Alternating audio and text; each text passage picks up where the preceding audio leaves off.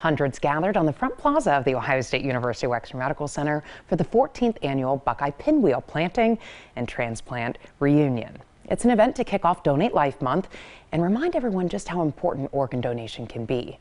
NBC4's Austin Martin was there as so many people who have a deep connection to the cause shared their stories.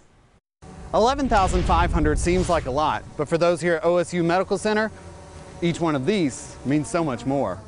It means everything. The gift of life is, the best gift in the world.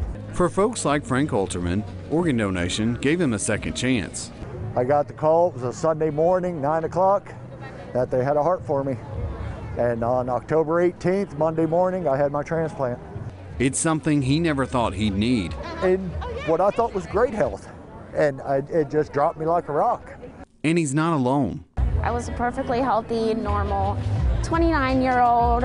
Rebecca Harris, also out of the blue, I got sick all of a sudden very, very fast. Needed a new liver. That's why both of them came here. These organs do me no good in the afterlife. To the Buckeye Pinwheel Planting and Transplant Reunion to help raise awareness, with a sea of red and silver representing every organ transplant performed at OSU since 1967. We're going to plant a pinwheel garden in honor of our past transplant patients, as well as our organ donors and our living liver and living kidney donors. And to take an overdue opportunity to celebrate.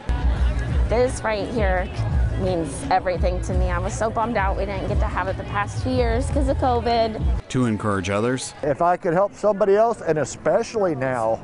And to spend precious time with the ones they love. Here for the same reason we all love and appreciate more than anyone will imagine how much our donors mean to us. Thanks to a lot of love from others.